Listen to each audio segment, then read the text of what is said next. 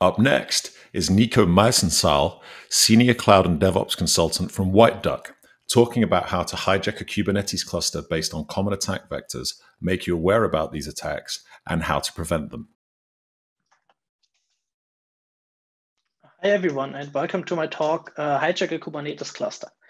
So my name is Nico Meisenzahl. I'm a Senior Cloud and DevOps Consultant at White Duck, based in Germany. I'm doing stuff around containers, Kubernetes, and Cloud-Native, and I'm a Microsoft MVP as well as GitLab Hero. So today's talk is about container security, Kubernetes security, but it's not really a deep dive security talk. It's more to make you aware of common attack vendors, as well as showing you how to prevent them using best practices. So basically, giving you everything you need to know to run a secure Kubernetes cluster, use common best practices, and also to show you what can happen if you do not implement those best practices. So first one, we will do some hijacking on the Kubernetes cluster. I will show you some details in the sec. Which I will do with a demo. And then after each step, talking about how you can prevent those using common best practices. So this is mainly interactive talk. So we will have one more slide showing you what we will hijack. And you can also follow up if you would like to using this GitHub repo. You will find all the details and everything in here. Also, how to set up your own environment to do the demo on your own. Okay, so what we will do, and let me enable the laser here.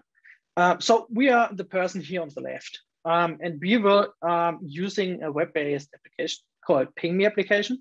So this application is basically just a web-based application written in Golang, which allows you to put an IP address into an input field, push a button, and then you will get the output of the ping. So pretty simple.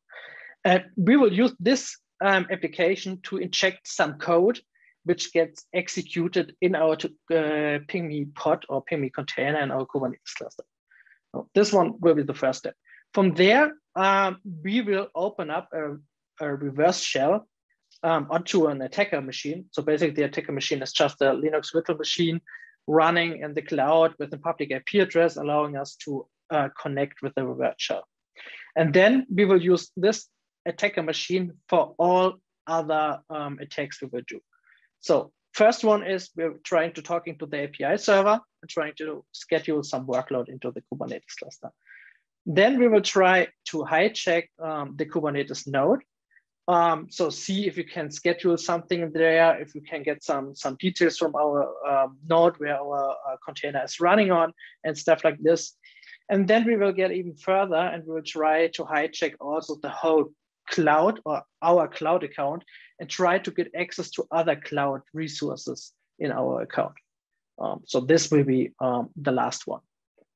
But starting with the PingMe application. So here you're seeing the application, as I said, pretty easy one, simple one. It's just a PingMe application, and we have the possibility here to put in an IP address, push the go button, and we're now seeing our command. So we're doing a ping on our local address here, and we're getting the output. And as we see here, this looks pretty normal. So looks like this is not any kind of self-implemented ping or so. Looks like this is just really in the shell, the ping command and the output we are getting here. So let's see if we can inject something here. So let's see, it looks like it's somehow shell related. So let's try a semicolon here and let's try an echo I was here. So we are having our IP address, we're having a semicolon, try to inject the second command and doing an echo. So let's see if this works. Pushing the go button. Once again, we're getting our command here. And we're also getting our ping output, like in the first example, but we also at the end, we're getting an I was here. So pretty nice. We were able to inject a command using this semicolon here. But besides injecting an echo, we did not do anything further. So let's try something else. So starting again with a semicolon and doing a which and see if the bash is available. So basically see if in the container we have a bash available as in shell. And this also looks good. We also skipped the IP address because we know we can inject something. So we're just starting with a semicolon, which bash, and we're seeing we have an output here, which is /bin/bash. So we have basically a bash available, which we in the second step can use to spin up a reverse shell. So first one, we were able to somehow inject into the container because of unsecure code and other stuff. But let's go to more details. To sum up, we first injected or just typed in our IP address. We then tried to inject an echo here and then tried if we have a bash available. So first of all, how can we prevent this one? First of all, shift security left. Which does that mean? So we were able to inject the code because the code wasn't written securely.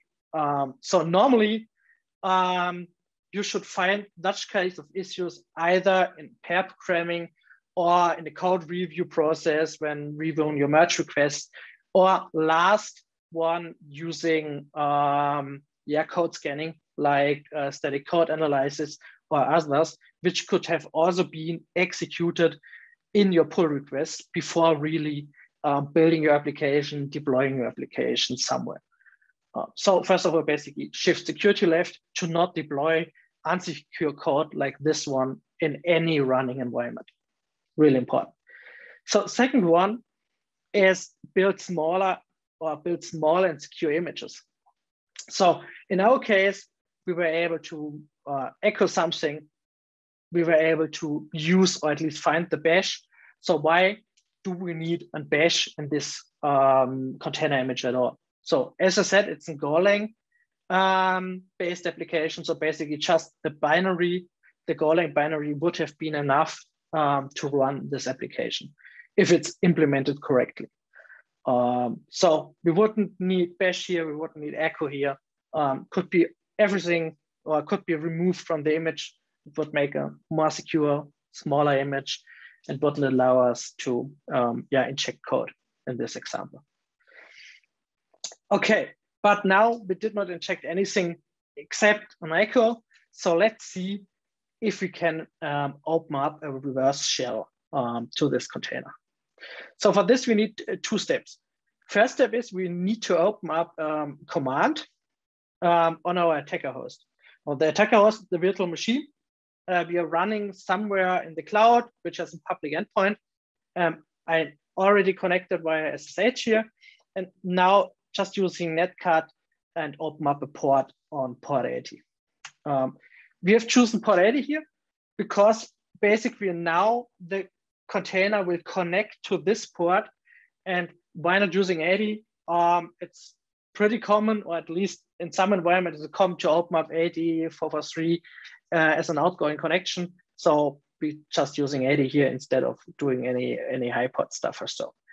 So then we also need to inject some code in our container to really open up or connect the reverse shell to our attacker machine. Here, first of all, we are once again starting with a semicolon. We're saying, hey, bash, and this is why we tested if bash is available. So it's one option. There are other options, but this one is the easiest one. We are spinning up a bash, and in this bash, we are spinning up another bash and redirecting the whole bash output to our attacker machine, port 80. So if we do so, I'm hitting go. The page is just loading. But if I go back to my attacker machine, we are now seeing root add sample app, some kind of things here. So we have now a bash running in our container. So we see the Docker file, we're seeing our Golang binary. We're also seeing here our code, our main.go. We can just have a look into here. And basically this is the line which caused the whole trouble here. We're doing an exec with the, hey, I would like to execute a shell. and provide a command. And here we're doing a ping and also adding any kind of input here. And so basically, this is the root cause. If this line would have been found by any static code analyzing tool, basically also when you're doing pair correlating or reviewing your code, somebody or a senior developer should have found this easily. And without this line, basically everything which we're now doing now wouldn't happen at all. So shift security left is pretty important. But hey, we are now in this container and can do some stuff from here. But before we go any further, let's see how we could prevent this one. And we have plenty of options here. So first, again, run secure images. Once again, without a bash, we wouldn't be able, or so easily able to spin up a reverse shell. Second one is implement network policies. So really decide where a container process should be able to connect to. In our example, we were able to open up a reverse shell because the container is able to speak to the internet, to any IP address, to any port. So really implement network policies and decide where a container is able to talk to. And not only for outgoing communications, of course, also for outgoing communications, but also for communications within the cluster, from one application to another application, from one application to another namespace, or maybe in your internal network from a container running in a cluster to internal database or anything else. So really, really important. So use network policies. There are plenty of implementations, and secure your whole network connections in your cluster. So furthermore, there are tools which allows you to secure your container runtime. So tools like, for example, Falco, allow you to detect and also deny further processes in your container. So basically, Falco would be able to detect that there was a second process, the bash process started in the container, could have sent some alertings, could have also killed this process to make sure that only the main process is running in the container. Also pretty important. So if there was an injection in the container, you could have used Falco to detect it and also to prevent it. But also in this case, we do not have Falco in place. So we are now attached to a container in a Kubernetes cluster and nobody knows about it. So next thing we are doing. So let's see if we can get access to the Kubernetes API here. So first of all, we need to get our token. The token is stored, and this is also just plain or default Kubernetes stuff, is exposed in the container in this URL. Same the certificate. So we just need to export those into variables that we can use it. And now we can use curl and see if we can talk to the Kubernetes API. So what we're doing here, we're doing a curl, we're providing the certificate, and we're providing a header, an authorization header with a bearer token. So the token is the file we exposed here with a cat. And then we're saying, hey, I would like to do a get on the Kubernetes service host, which is also a default environment variable, and the Kubernetes service port, which is also a default environment variable /API. So basically, we have everything in place in the container to talk to our API here. And it looks like we at least get some kind of response here, and it's not a deny. So it looks like we have some kind of roles or role bindings to be able to talk to the Kubernetes API. So let's see, get a step further if we can get access to some workload here. So first of all, we're trying to get access to workload in our namespace. So we're also exporting our current namespace, which is also exposed by Kubernetes or mounted by Kubernetes in our container runtime, and doing a pretty similar curl command. and just changing the context here. So instead of going to /API, we're going to /API. We want namespaces, then our namespace and pods. And now let's see if we get access to pods here. And we're getting some feedback. So we somehow have here a running container. So let's scroll a bit up, getting many informations here. And look like we have we have a container here. We have running the namespace default, getting all the details here. So we somehow have at least read access to the Kubernetes API, which is pretty nice. But doing it with curl, it's not so easy, not so nice. So let's see if we have internet access also to download kubectl. So why not? We were able to spin up a reverse shell, so maybe we also can just install kubectl from GitHub. Looks good. So we can now use kubectl to get pods and see if we can see something. And here we go. So basically we're seeing a pod and it looks like this is the pod we are connected to.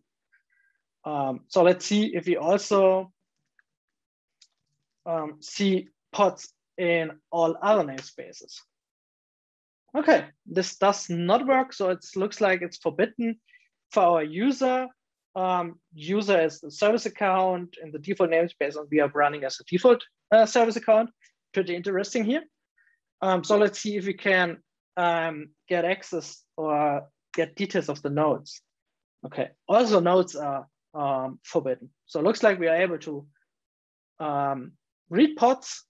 So let's see if we also can create pods. And there we can also use kubectl for kubectl authentication. Can I create pod? And we're getting a yes. So we are also able to create pods. Pretty interesting. So maybe it's something we will do just in a sec. So, but first of all, let's sum up how to prevent this one. So basically, we were able to talk to the Kubernetes API. Normal behavior would be that we get an access denied because a service account without any privileges or default service account does not have any access to the Kubernetes API. But in case of you're sharing service accounts, or you're deploying any third-party applications and you do not review the deployment files, you're just copying some snippets somewhere from GitHub or other locations and just deploy them with kubectl applied to your cluster. You will lead up with having privileged service accounts. You might have role bindings which you are not aware of. So it's something I see pretty often at customer sites. So basically you have role bindings and privileged service accounts in your cluster without knowing it. And in our case here, it's the default service account in the default namespace. So maybe somebody installed some kind of application 3 years ago, 2 years ago. This deployment includes role binding. This role binding get deleted afterwards. And we are now having a default account, which is able to create pods, to read POCs, and nobody is aware of it. So really make sure to not share service accounts between applications. So really create your own service accounts instead of using the default one. If you have higher privileged service accounts which need access to the Kubernetes API, make really sure to use separated accounts, and also to make sure that you do not have anything left over if you delete the used application. It's really important. Also, if you have any kind of third-party snippets, really read over them, see what they are doing. Do they include role bindings? Do they include roles, cluster role bindings? And really understand what those are doing before applying them to your Kubernetes cluster. But furthermore, also read-only file systems in the container runtime could have helped. So we are now easily able to install kubectl.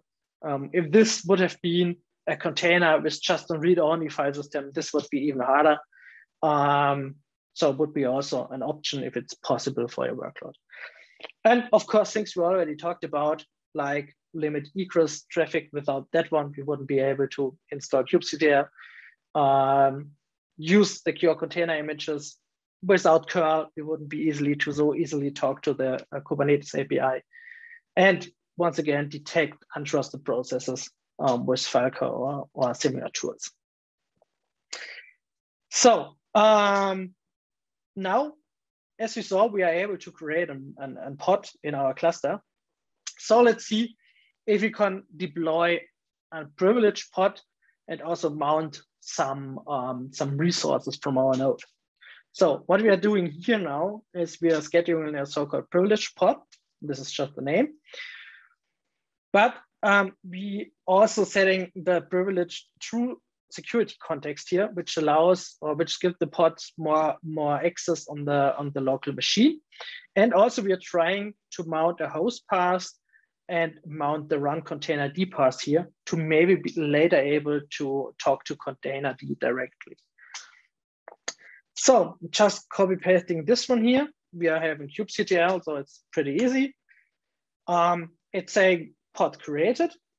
So we can now again do a kubectl get pod. It's still creating here, but it should be here in just a sec. And we're now using kubectl access and just open up a bash in this privileged container here. So looks good. So if we're now doing ls, we are now in the container, which has privileged access, first of all, and which has run container D mounted to /mount in this container or in this pod. So to have a pretty easy life here, we're installing some tools because we know we have internet access, so just doing an apt-get update and installing curl and jQuery here. Just we wouldn't need it, but hey, we have internet access, so why not? And because we would like to talk to container D, we are also downloading the latest container D CLI from GitHub. Although this worked. And we are now able, because of the mount, and be able to download the container D CLI, we should be now able, by providing the address to the socket from container D, which is the container on the mount point /mount container D socket. We would like to see all containers in the namespace Kubernetes and doing a container list here. And we're now seeing all containers running on this machine. So we basically now, as you saw with kubectl, we just saw one pod. We are here now seeing all containers running on this node, even if we do not, even without access to via Kubernetes directly with containerd. So from here, we can now start over, get access to other applications, create own containers, and other stuff. So, but before we do this one, once again, talk about how to prevent this one. Also in Kubernetes, it's possible to deploy or define policies. For example, to not run root containers, to not be able to run privileged containers, to not be able to mount host path volumes and stuff like this. And there are many tools or multiple tools which can help you to implement policies. One is Open Policy Agent Gatekeeper, so OPA Gatekeeper. The other one is Kyverno. But there are also others, and those help you to really decide and implement policies. So we can really say, okay, I would like to run pods with this setting. And there are many default policies which you can apply pretty easily to really make sure that you fix all common issues to have really secure environment within your Kubernetes cluster. This includes, as I said, privileged containers, host paths in our case, root containers, which we also used to really make sure that you aren't able to expose like we did. Yeah, and of course, things we already talked about, sharing service accounts, limit egress traffic, and all the other things we already talked about.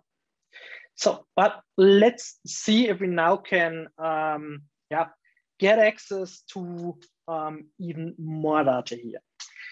What we are doing now is we're trying to get access to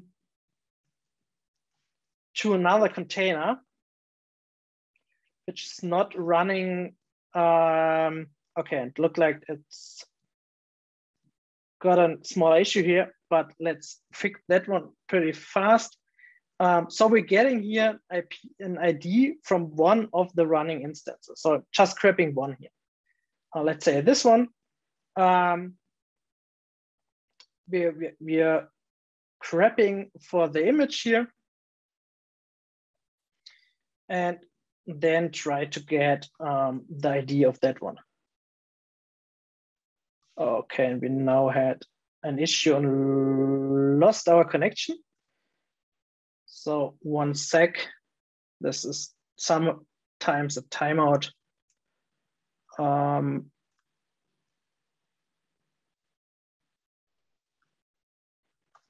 Timeout in the reverse shell, but isn't that bad. So we also need again to connect to privileged host. So, and here we are back. So anyway, if you're just doing an list again here, and we are now using this command, and just any ID, doesn't matter for now. 1 sec.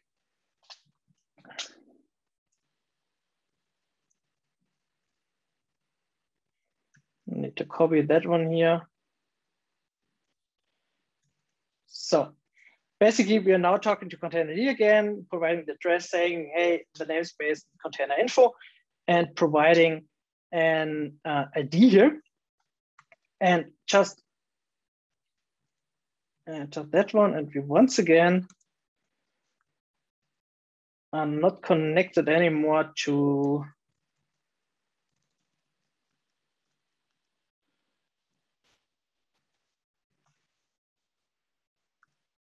the machine anymore.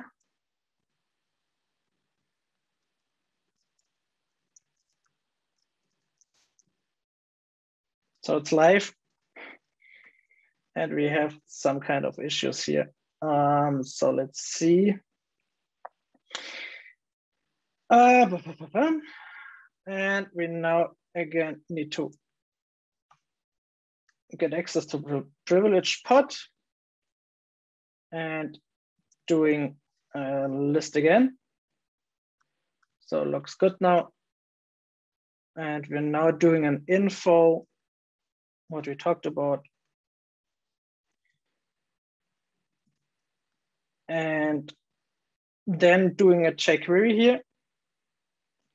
And jQuery specs, now it's working. So we're doing containerd CLI on the address, getting the container info of a specific container, which we do not see with Kubernetes, and then query here for the process environment. And this example, because we had an issue up front, do not use the right one. Oh, I did. We're now seeing here a DB string and seeing here a really secret DB connection string. So basically, we are now seeing the environment variables which are exposed to the container runtime, which is the best practice to check secrets, configurations, and stuff like this using environment variables. And with this now, we are easily able to get this secret string, talk to the database, extract the data, delete data, and stuff like this. So without being, without needing any further secrets or so on. Okay.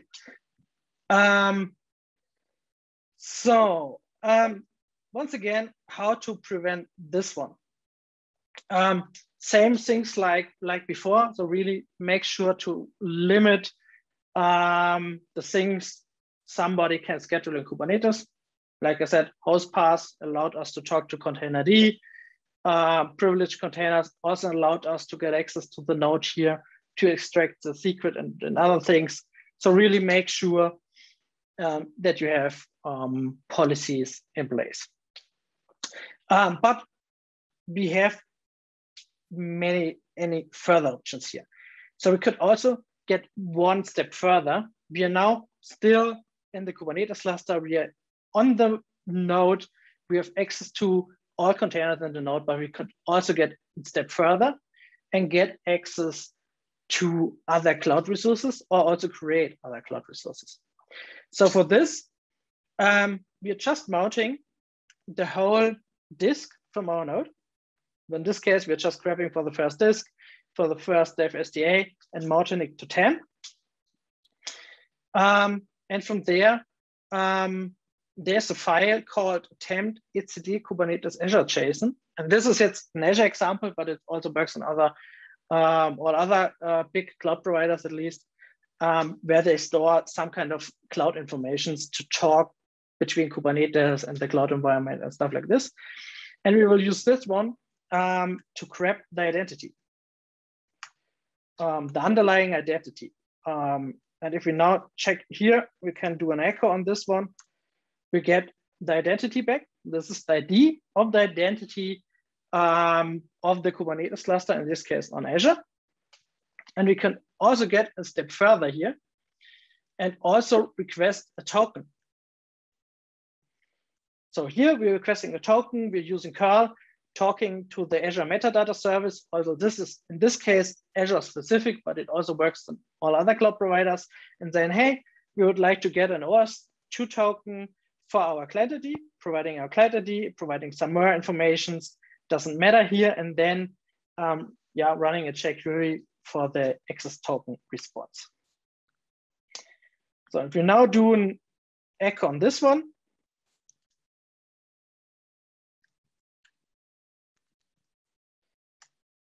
we get a valid OS0 token, and now with this token and this identity, we could go to Azure, talk to Azure, see if this identity has access to any other cloud resources, is able to create other cloud resources, or maybe you are able to spin up a virtual machine, mine some Bitcoins or anything else. And this is not running in the Kubernetes cluster. It's only running on your cloud account and is not anymore connected with Kubernetes. So once again, how to prevent this one? Very, very important, deny the access to the metadata service for cloud providers if you don't need it. So if you don't need it, there are use cases where you might need the metadata service, then you might allow it in certain namespaces or for certain workload, but in general, deny it using network policies to be not able to gain any access outside of Kubernetes. Really, really important. And beside of this, once again, no privileged container, implement network policies, implement Kubernetes policies, and all the other things we talked about. So with this, I would like to end up my talk. You will find the slides on SlideShare. You will find the whole demo and the whole code on my GitHub project. Ping me if you have any questions. Thanks. Thanks to Microsoft Azure and Equinix Metal for supporting us at the champion level. We also want to thank Red Hat and Slim.ai for funding us at our supporter level.